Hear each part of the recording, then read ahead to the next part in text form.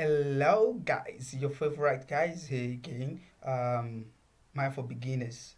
And that is what we're gonna be doing again today. So what I really want to talk about is standIn in Arnold render.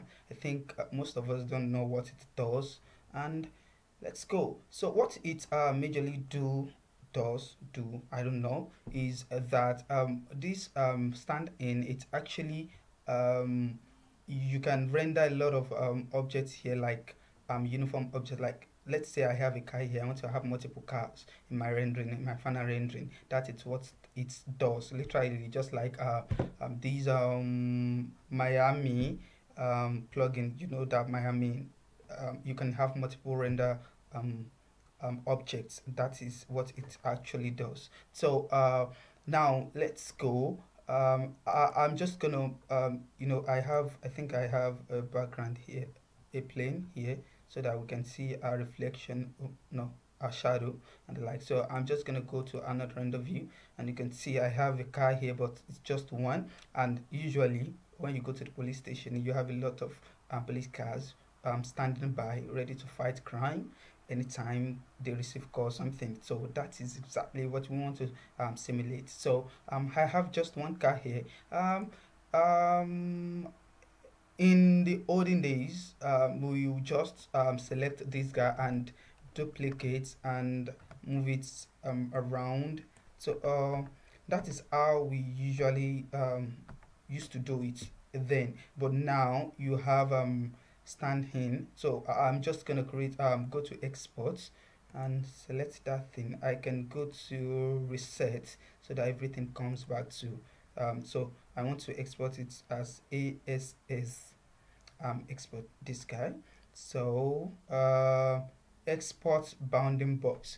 This bounding box is what makes you be able to render without taking much of your render time, and that is very essential. So I'm just gonna select this, and that is all. Export selection. Make sure you select all the objects you want to like have the standIn on. So I'm just gonna call it stand stand okay, standIn test.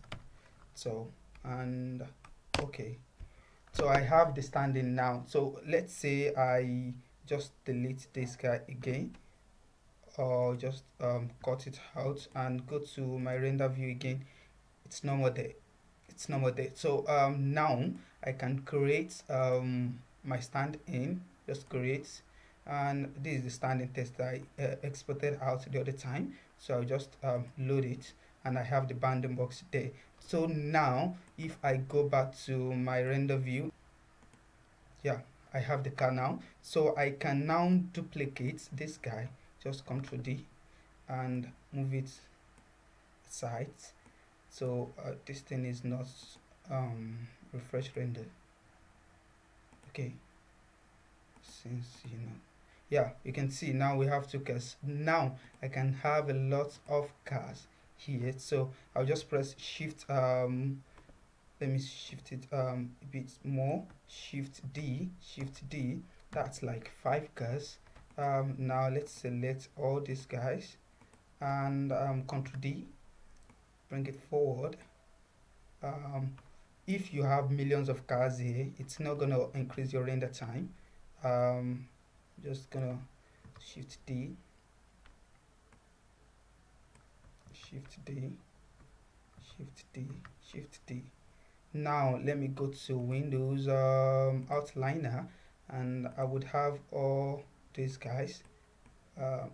These are the guys. Yes. So now I can duplicate this and move it to the side like that.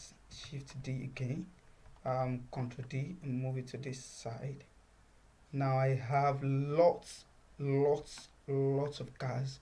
Now let me increase this plane so that it covers my camera view, and that is it. Now if I go back to my render view, you see millions.